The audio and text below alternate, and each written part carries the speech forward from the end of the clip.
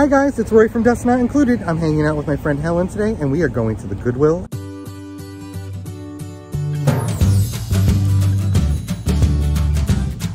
Hi guys, today I'm at the Goodwill in Clinton, Connecticut. And I'm with my friend Helen. If you don't know the New England Thrifter, check out her channel at New England Thrifter. She has great vintage related content and live sales. First, I checked the cases and I spotted this piece of early American Pyrex. They were asking $24.99, which is kind of high considering what the sets sell for. Here's a Gibson cookie jar from the early 2000s. They were asking $50. It doesn't even sell for that. This little left-in cracked egg planter was priced for resale. I just love these and I love the yellow roses, so I did pick that up. Did you know yellow roses mean friendship? Well, Helen and I were off to the back of the store where all the home goods were kept, and I decided to start right here on the red end cap.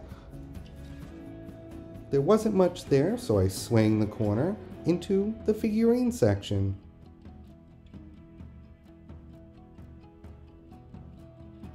Looking carefully on the shelf for anything I might spot. Hey everyone, I love the comments you leave below. They're so fun to read. Please make sure to leave one under the video. This poor unicorn, he's missing his horn. That can't be good luck.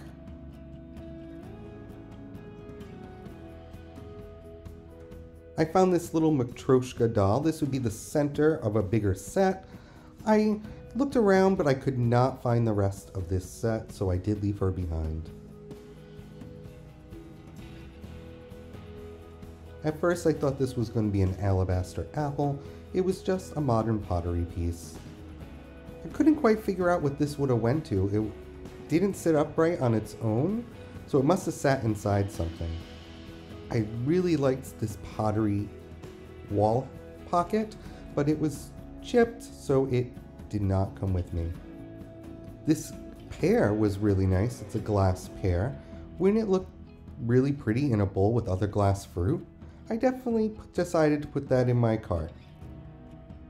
I definitely thought about this piece. It'd be great for a St. Patrick's Day display. It was Nantucket, so it was new. I didn't really like the way those white clovers were painted on there. They were kind of sloppy. When I looked it up, there was only one listed. They were asking around $20, and for that reason, I left it behind. These glass hats are so fun to add to a display. You can decorate inside them and around them, so I definitely picked this piece up.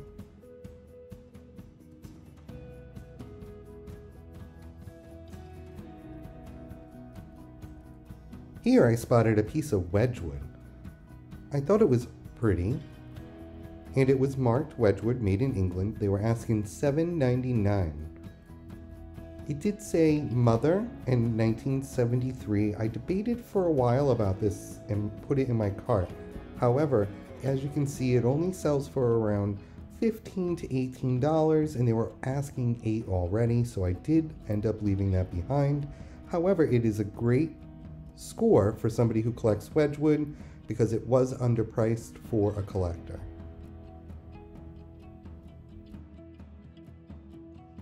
Hey guys, at the end of the video, don't forget to subscribe and like the channel.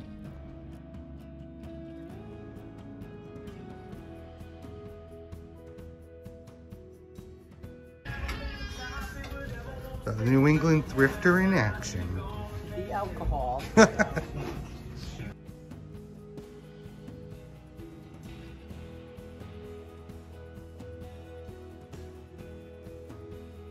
Here's a fun little modern set of Christmas measuring cups.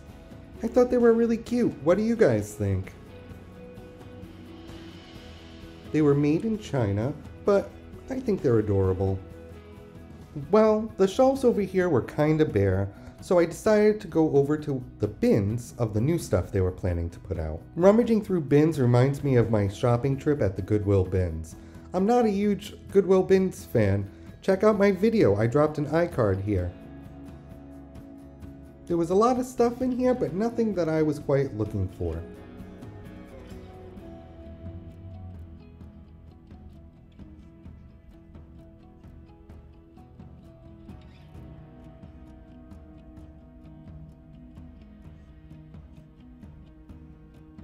So I decided to move on and head over to the wood section. Over here, now I spotted it. It's a vintage knife holder that you would hang on your wall.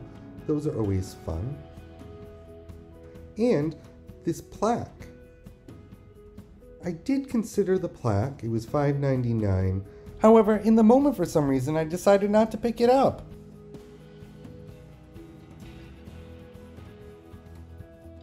Helen and I were having such a fun day out, we decided to stop at the Cedar Chest consignment shop and try our luck at a new place.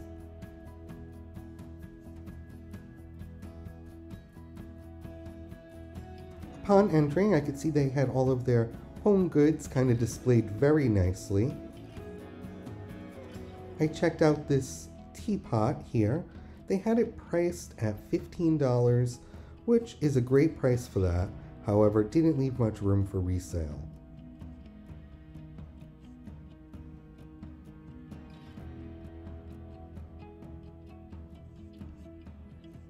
Checking out their prices, I could tell that I wasn't going to probably be able to find anything here for resale, but you just never know, so I checked everything out. This little vase here I thought was interesting. It turned out it's an Avon vase. I liked the design of it with the hand and the urn. They had it priced at $6, which is a good price, but again, like I said, their prices were right at the point where I wasn't able to pick anything up for resale. I thought this candlestick was absolutely beautiful. It is a gorgeous blue, it just needed some cleaning. There was only one and they were asking $20.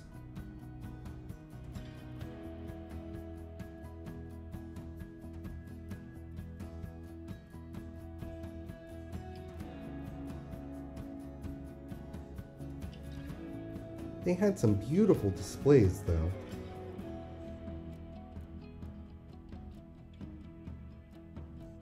This glass flower is stunning. Just a beautiful piece. They were asking $27, which is a fair price.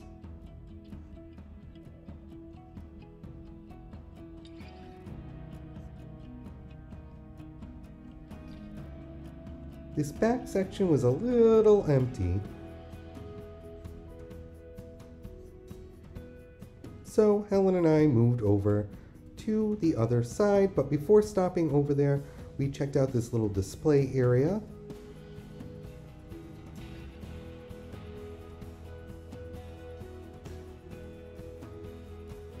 And this display cabinet, which had a lot of Cape Cod, cranberry glass,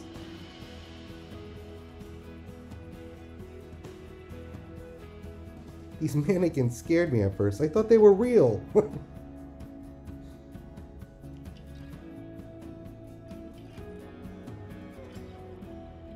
I was so excited to see this teapot. I thought it was absolutely beautiful. They had it priced at $25. And then this little piece here is a marigold carnival glass. I loved it. However, it was chipped and they were asking $15.